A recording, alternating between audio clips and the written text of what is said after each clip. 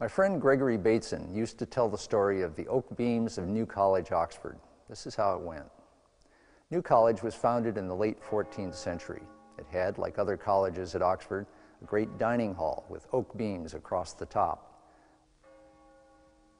These might be 2 feet square, 40 feet long. A century ago, some busy entomologist poked at the beams and discovered that they were full of beetles. This was reported to the college council, who met in some dismay because where would they find beams of that caliber nowadays? One of the junior fellows stuck his neck out and suggested there might be some oak on the college lands.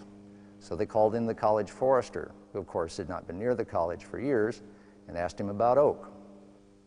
And he pulled his forelock and said, "Well, sirs, we was wondering when you'd be asking."